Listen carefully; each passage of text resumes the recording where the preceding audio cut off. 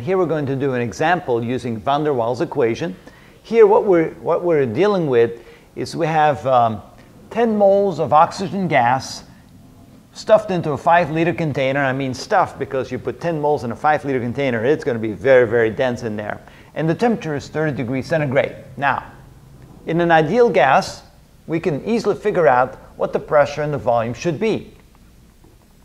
Well, first of all, the volume is going to be assumed the volume of the container. And the pressure is the pressure that we'll get when we plug in the temperature, the number of moles, and the volume. So you can say that ideally, we can say that the volume is equal to 5 liters, and the pressure is going to be equal to nRT divided by the volume. And so N would be the number of moles, which is 10 moles. R is 8.314. That would be joules per mole per Kelvin. The temperature, 30 degrees centigrade, we have to add that to 273 Kelvin. That would be 303 Kelvin because we always have to convert the temperature to Kelvin. And then the volume, since I use this gas constant, I need to use the volume in cubic meters, so it would be 0.005 meters cubed. All right, and that will give us the pressure in pascals. So let's go ahead and figure that out, what that is. So we have 10 times 8.314 times 303 divided by 0.005 equals, and let's see here, that's a pretty big number, isn't it? Haha. Yeah, that is equal to 5,038,284. Of course, I don't need that many significant figures, but just here's the number. That would be pascals. And if we then convert that to atmospheres, we have to divide that by 101,325. There's 101,325 pascals in an atmosphere. So we end up with 49.7 atmospheres. So that is what we would call the ideal pressure and volume. We take the volume of the container, we take the pressure that we would get when we take that volume, and the temperature that the gas is at, and the number of moles, and that would be what we would call the ideal pressure, and then we can go ahead and calculate all the various things we want to calculate with this gas. But in reality, the real volume associated with the gas will not be the volume of the container because the molecules take up some space themselves.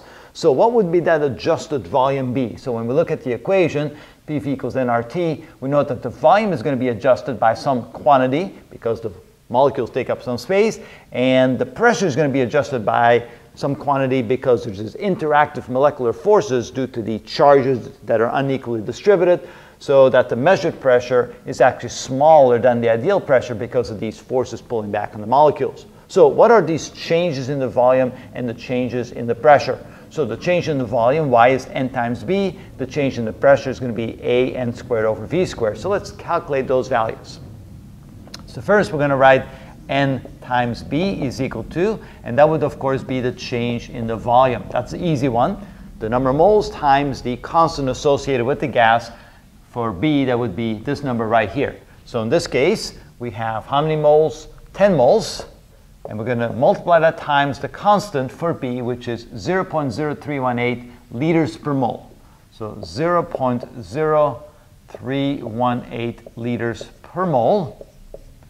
And of course, moles cancel out. We end up with liters, so that would be 0.318 liters.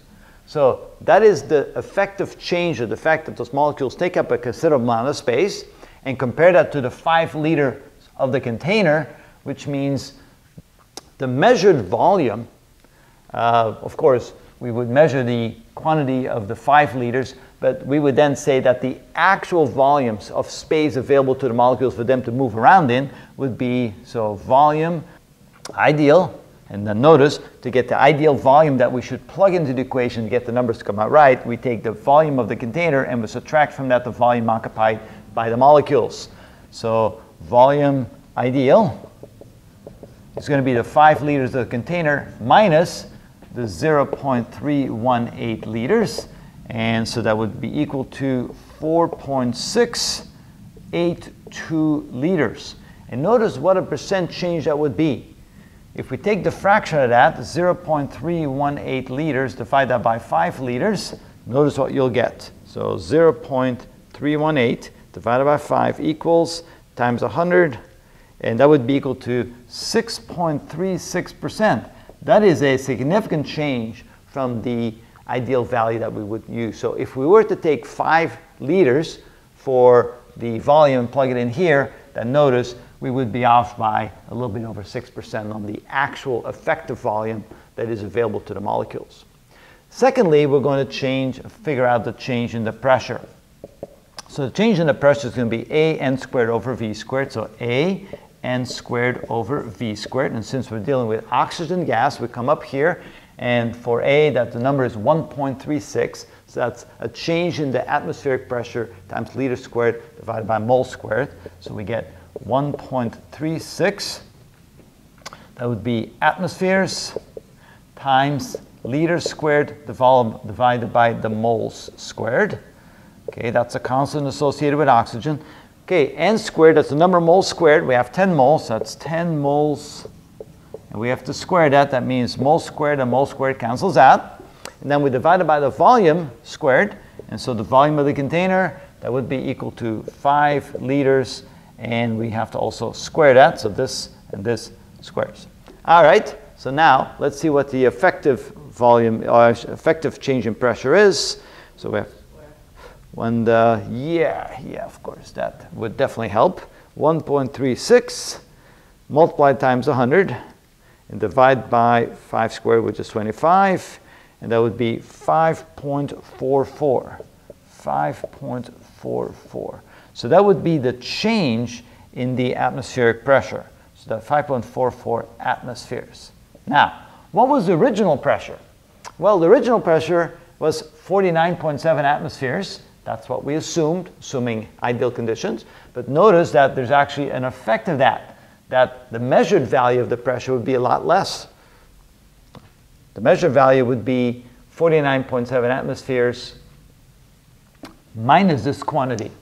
And so we have to adapt that pressure by that quantity. So if we actually measure it, we wouldn't measure the ideal pressure that we just calculated, 49.7 atmosphere. We actually would measure the total ideal pressure that we calculated minus the adjustment factor. So we can say that the measured pressure is going to be equal to the ideal pressure that we calculated right here using the ideal gas equation, PV equals nRT, ideal, minus the change in the pressure caused by the fact that there's these intermolecular forces. And so this is going to be equal to 49.7 atmospheres minus 5.44 atmospheres. And notice that would be a difference of, that would be 44.26 atmospheres.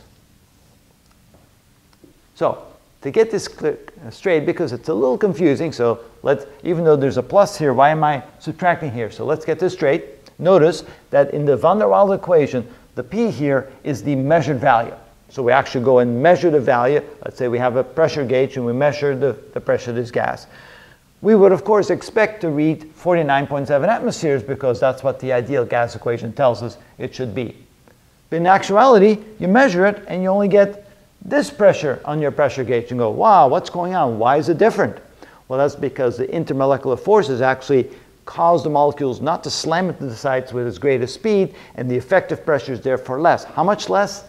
This much less. So this is what you would measure. But if you were to then to plug the measured value into your equation and try to figure out the volume and the temperature and so forth, you get very wrong values. So this is the ideal pressure and the ideal volume of the ideal gas equation. So going back to finishing this up, so if I were going to use the measured value, which is this value right here, in my ideal gas equation, it wouldn't work. What I need to do instead is I need to take the adjusted equation, which would mean I take the measured value plus this difference to come up with this value right here. This would never be a measured value. And I plug that into my equation, and then I get the right values. And that's how you do that.